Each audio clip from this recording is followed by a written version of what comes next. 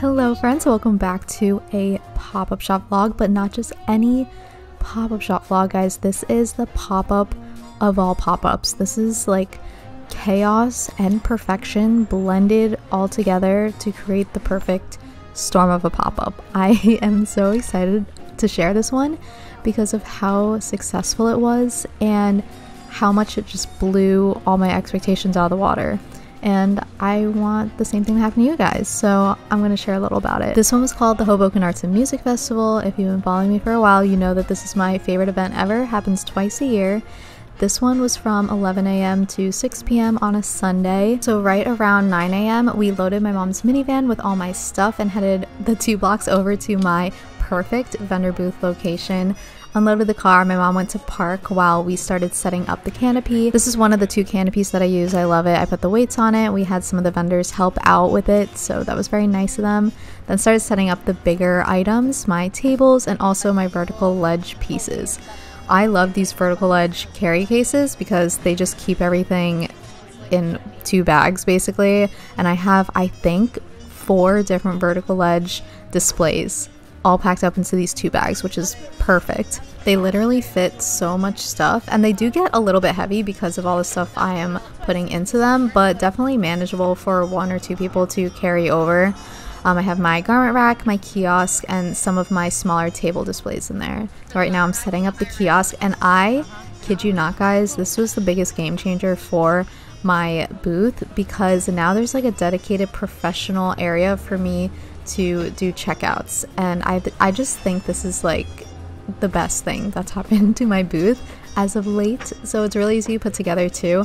All the different wood pieces just slide into each other and everything goes in really smoothly. I do want to say though that the more I use it, the easier it gets to put it together, both with like me just knowing how to put it together and also with the wood pieces like sliding into each other. I feel like it's getting smoother as I continue to use them. So if the first time you use yours it's a little bit, you know, a little bit tough, don't worry, it'll get easier. That's what happened with me. So setting up all my other stuff, that A-frame display that you guys saw me just put together, that is something that my dad made for me. It's not from a brand, so I can't link it, but it's easy to find online if you're interested. So I have my 3 hefty bins here. I'm just unloading a lot of my inventory onto the table and my kiosk. My kiosk is another great thing about it, is that it holds so much stuff. So instead of leaving my extra inventory in my bins under the table, I actually leave a lot of it in the kiosk, and you'll see later I have 2 wooden panel covers that cover the front of the kiosk. You guys were saying that in my last pop-up it looked bad and I should have put on the 2 covers, and don't worry, in this pop-up I listened and I put the 2 wooden panels over the front to cover everything. But yeah, I'm just continuing to unload. I have my stadium display as well as my belly display packed into my hefty bins, as you just saw, because those are smaller vertical ledge table displays, so I can fit them in my hefty bins. But yeah, I don't really have like a method to this madness, honestly.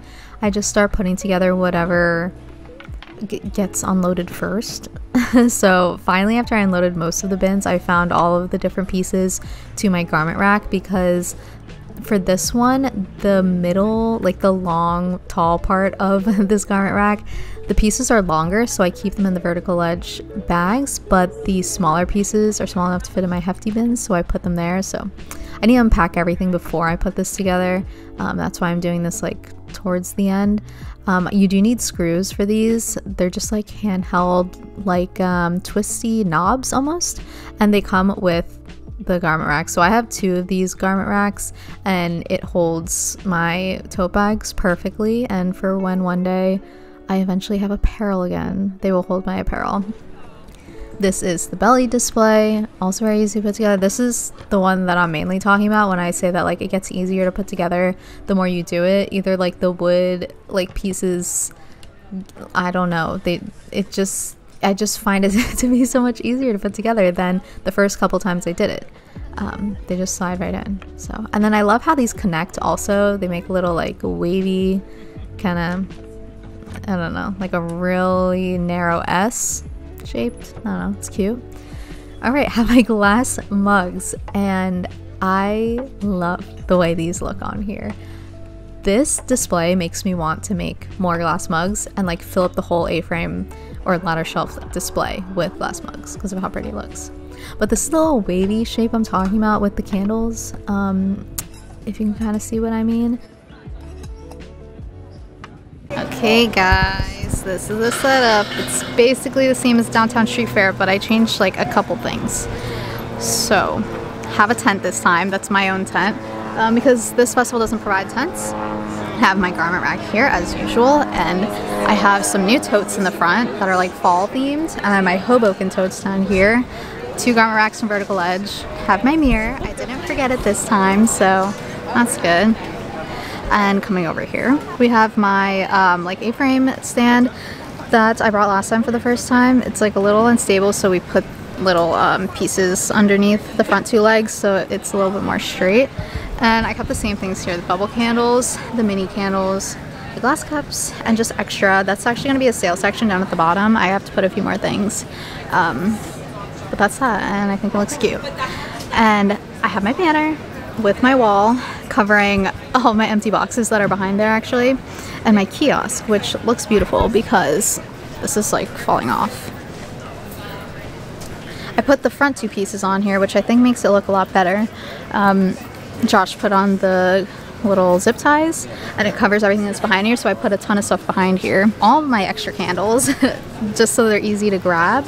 I have a few more in like a few more boxes here, and then I have some packaging materials.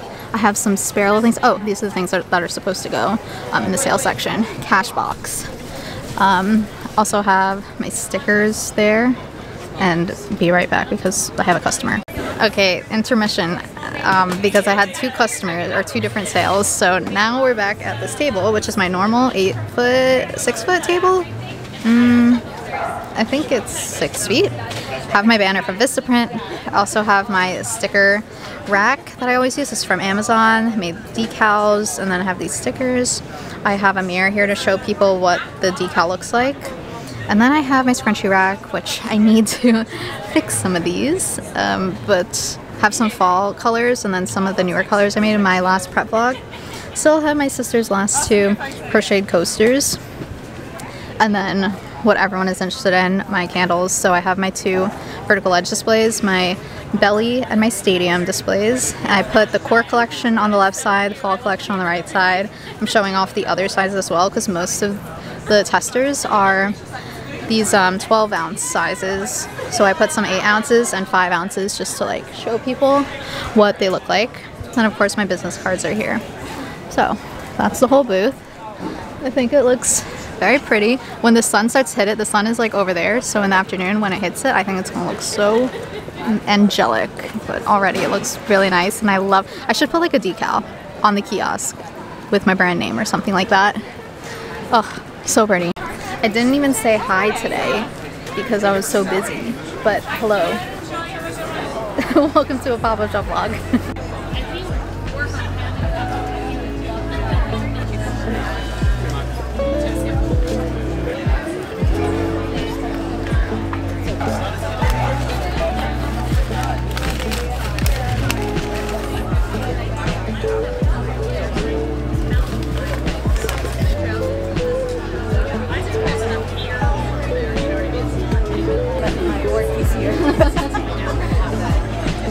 Okay, I'll get it. So you just place it on top, it doesn't actually like lock or anything? Okay. That's fine. I can give you a bag for that? That would be perfect. Do we need a bag? Yeah, right? I'll put it here. Free sticker with birthday cards. Awesome. So any the top 3 tiers over there? Yeah, those are the stickers. I like that. Now it's absolutely ridiculous to me that I get sales from the second I look somewhat pseudo set up to the second I am halfway done with breaking down my booth. It's insane that this amount of people like want to stop by and look at my stuff, and I'm so grateful. And this pop-up was so different in the fact that I just felt like I truly belonged at this festival with how many people were stopping by. So many people were actually coming back from previous arts and music festivals to like look for my booth specifically, saying that they had shopped at my shop like last season. They wanted to come back and like grab something. This local like social media girl called Hoboken Girl, she has a team that writes a lot of newsletters and posts on social media about Hoboken related content and local news and things like that. She posted on her story about my Hoboken tote bags that these two girls are holding, and literally I had girls running to my booth asking if I still had Hoboken tote bags, and I only made I think 7 or 8 of them, maybe even less, because I had run out of HTV. You'll see me like complaining to my mom later on about that, but I just like couldn't believe that like a social media person like that would like post about my booth and then people would be influenced by that and like run over and want to have it. I just like, that was crazy. I was like, oh my god, those tote bags are so cute. And I was like, oh, I just want to go. Hi, Emily. Hi. She came to see me. You look like a Hoboken person. I like your shirt. Thank you. Thank you. I like your booth. Hey. How you doing? Hi, Tia. Nice to meet you. I think you guys are so cute. Yeah, they're cute. Yeah. Oh, are they? Yeah. I never like compared to that. I'm getting that one. This is a good day. Nice.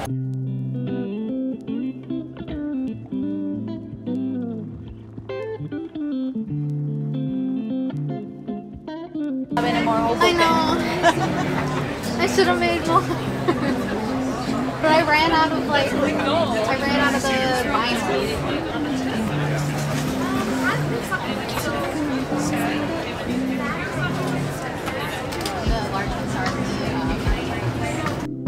Another thing that makes my pop-up shop experiences so incredible is the amount of people who support me in my own life. Like my mom drives all the way from Central Jersey to come and help me pack up the car, unload things, and she just like helps out with giving me bags and like reminding me to include my business card in all of the bags that I'm giving to customers. She like keeps track of things in my booth to make sure people aren't stealing things, because like honestly that's happened before.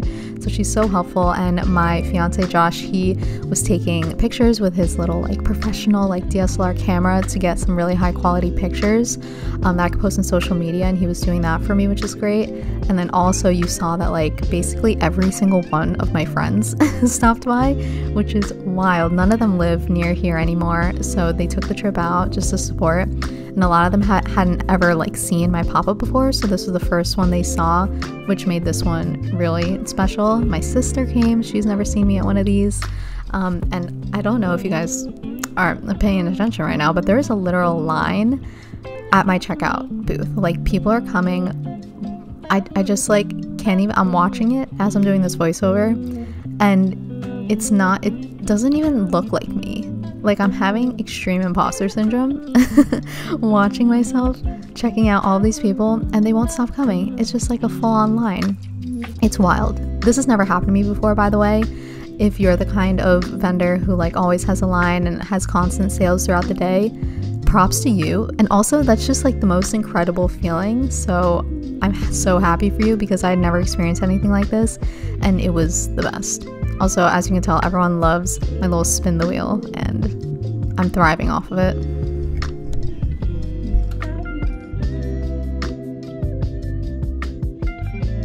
Guys, it's literal chaos.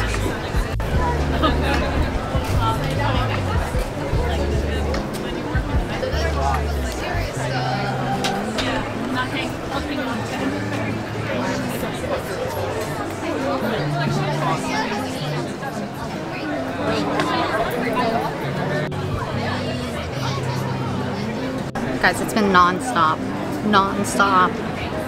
There are people here now. It's embarrassing talking. Now, I had brought more stuff than I'd ever brought to any other pop-up, and I still sold out of some things, which is incredible. I think I brought over 100 candles. I never bring anywhere near that amount. And there was only one box of candles left. Oh, okay, and also the vertical ledge piece almost just dropped me. That was fully my bad. I don't know why I was taking off the top piece first, when I should take off the middle piece and then the top piece. Just don't do what I do. Anyway, I didn't sell too many tote bags. I just saw I had to pack away like a good amount, but candles did really well, decals did really well, the glass mugs did really well, and just like overall vibes of people stopping by and giving compliments was like awesome. I did bring like a ton of scrunchies, so I did sell a good amount, but I still kept the pegboard pretty packed because I had a lot of backups to replace the ones that sold, just to keep the pegboard looking full, which I think is like a good look. You don't ever really want your booth to look empty because I think it looks a little less professional. Like, I wanted to keep replenishing the stock, so that's what I did. I'm packing everything up now around 6 p.m. or I think it was around like 6:15. Like, this festival drags on. There are some festivals where strictly at the end time they make you pack up and have everything in your cars within like 30 minutes. This is not one of these markets. This one was a little bit more lenient, but they did have like the trash guys and the street cleaners coming by, so we wanted to pack our stuff up to get out of their way. So everything goes back into the hefty bins and the vertical ledge bins, and everything is so easy to take apart. Like, I do not tolerate displays that are hard to put together or to take apart. So everything you see here is very easy to manage, and just know that I literally wouldn't use it unless if it were easy to use. So putting everything into these bags. There are a few people stopping by like asking if they could see the Hoboken tote bags, and I'm like, oh gosh, I sold out literally within half an hour of the market. I'm so sorry. Taking down the canopy, had some help from the nearby vendors, which is so nice. I don't know why, but like, canopy tents aren't hard to put up or take down, but for some reason we always have like little issues. I don't know. This tent is amazing. It's like our problem. My mom had already left, so I actually just used my wagon to take everything back to my apartment, and we called it a night. Hey guys! Welcome to the pop-up shop recap. I like how we've gotten into this little routine of doing recaps after the pop-up shop because it's so crazy and so chaotic during the pop-up that I feel like I don't get a chance to explain myself and I don't get to clear my head until a little while after. It has been a couple weeks since the Arts and Music Festival, so I did look back at the footage to refresh my memory, but that pop-up is going to be near and dear to my heart for a very long time, specifically the 2023 Fall Hoboken Arts and Music Festival, because of how amazing it was. Everything literally went perfect. I was so properly prepared. I had 8 full boxes of candles, a huge bag of scrunchies, so many decals. I prepped a ton of mini candles, glass mugs, like literally all of my inventory. I had so much of it. I feel like I finally got over the hurdle of being like, oh, people aren't gonna buy too many things, or I'm probably not gonna make that many sales.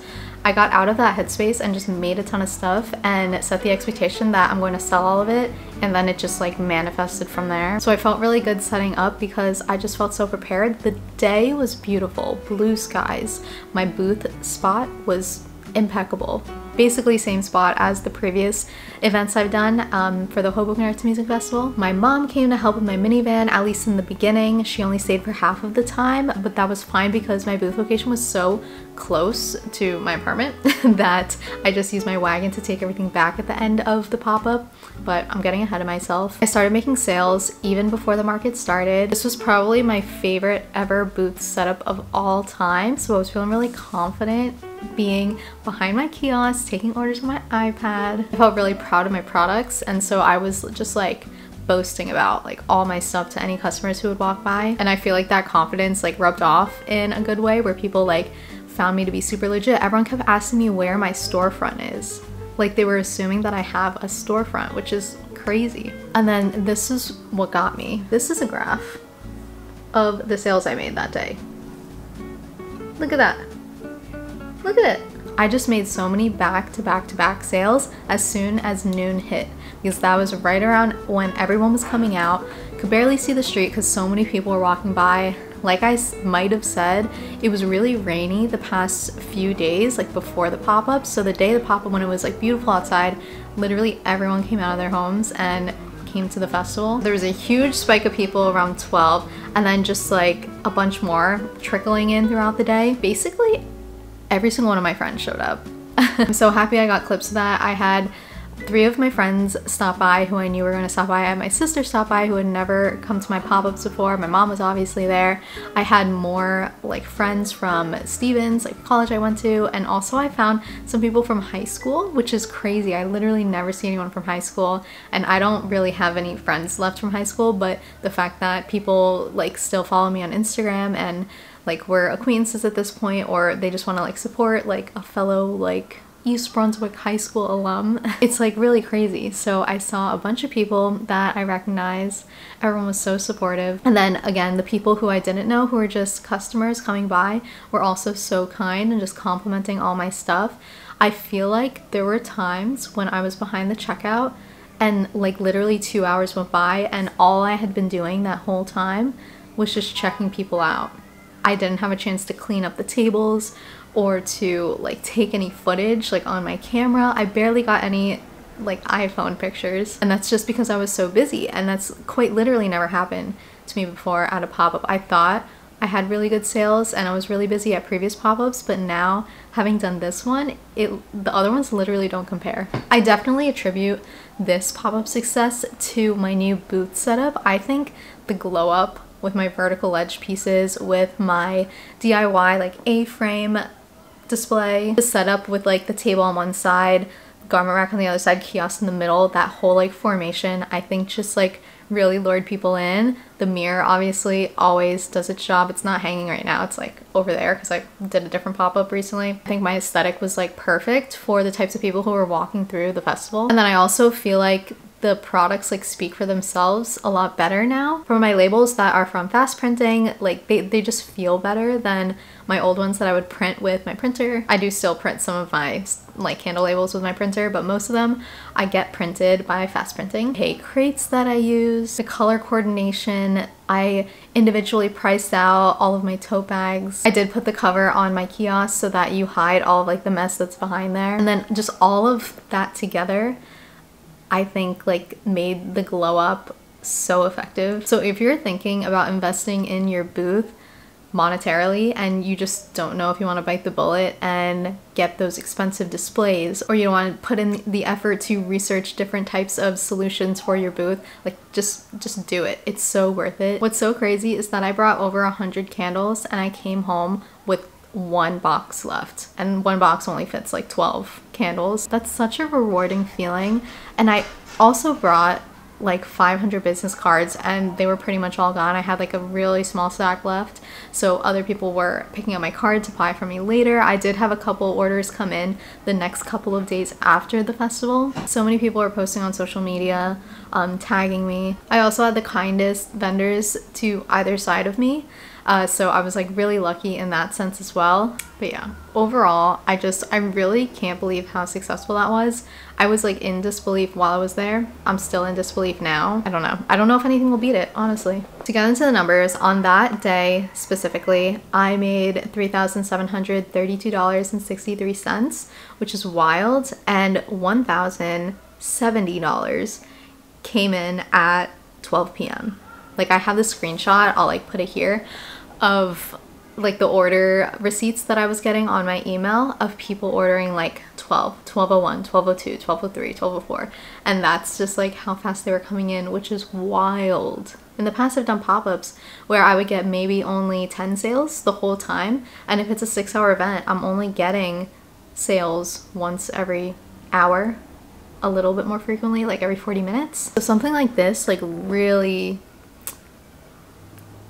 it gets my ego going, you know? So it was 104 sessions, which means I made 104 sales. But I did have some people order online that day as well. I don't know if it was because I was posting on social media, or maybe some people came to my booth and decided they just want to order online later, but I made 113 sales in total that day. The average order value was $30.98, which kind of makes sense because I have smaller candles that are $18 and then bigger candles that are $34.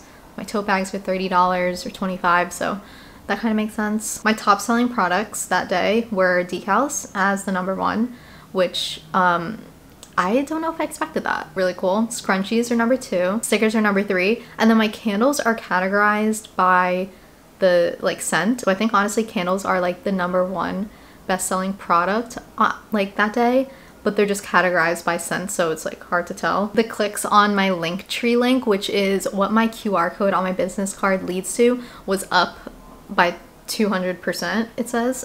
And yeah, it was just very unbelievable. I'm so excited for the next Arts and Music Festival. Honestly, I think that this festival is like my crowd. It's like my community, and I feel like nothing will ever beat it. But if you have any like pop-ups that you think I should attend in the local like New Jersey, New York area, that you think would be kind of similar and you think I'd be a good fit, let me know in the comments. A lot of you guys suggest pop-up locations to me, and they always, like, most of the time end up being pretty good, so I would definitely have to check them out. It's now cold outside, so the pop-ups I'm doing now are much colder, less people are coming by. I know it's the holiday season, but I feel like a lot of people shop their holiday gifts online now, so not that many people are coming to the pop-ups that I'm doing, but I'm like itching for it to be the springtime again so that I can do the Spring Arts Music Festival and like get that same high. Thank you so much for watching. Thank you for supporting. If you saw me at the Arts and Music Festival in person, thank you for being there. Thank you for watching this video. I will see you in the next one. Bye.